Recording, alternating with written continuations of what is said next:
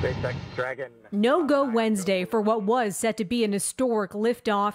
Bad weather postponing the first ever launch by a private company, SpaceX, of humans into orbit. A disappointing delay with the next launch opportunity coming Saturday to send veteran NASA astronauts, Americans Doug Hurley and Bob Behnken, to the International Space Station. It'll be the first launch with crew on board from U.S. soil in 9 years. The U.S. President and Vice President traveling to Florida's Kennedy Space Center before the mission was scrubbed. Guests limited here.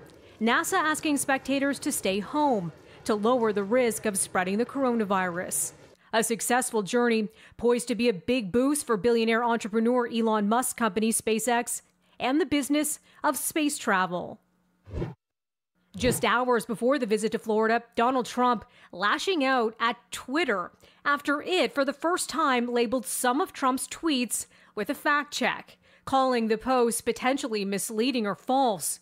The tweets about mail-in ballots after Trump claimed without evidence that voting by mail would result in fraud. Trump threatening to regulate the site or close it down, accusing social media platforms of trying to silence conservative voices, saying Twitter has now shown that everything we have been saying about them and their compatriots is correct, big action to follow. Twitter has declined to remove tweets by Trump, pushing a conspiracy theory, a widely debunked claim that U.S. TV host Joe Scarborough might be involved with the death of a woman, which was ruled accidental some 2 decades ago. This week, the family of the deceased woman asked Twitter to take down Trump's posts. Again, Twitter declined.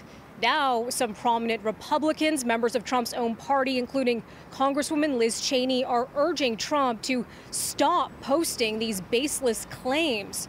Cheney saying they're causing pain to the family of the woman who died, and they're coming in the middle of a pandemic. This on the very day the known U.S. coronavirus death toll topped 100,000. For City News, I'm Melissa Duggan.